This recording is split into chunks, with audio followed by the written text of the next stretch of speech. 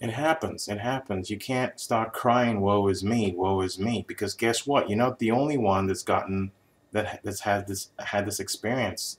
So he broke your heart, and you're ashamed that you ever said you'd marry him. All right, people break people's hearts all the time. That's what we do as human beings. We're selfish. We are selfish. All right, you're selfish to some extent. We all are. So you can't sit back and go, I was done wrong. Oh, woe is me. I'm so ashamed I said I would marry him.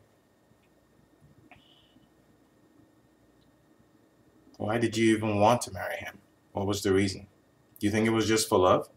No, it wasn't just for love. There were other reasons behind it. Some that may have been selfish on your part. So at the end of the day, you don't dwell on stuff like this. You just understand this is what happens in relationships and you accept it. That's it.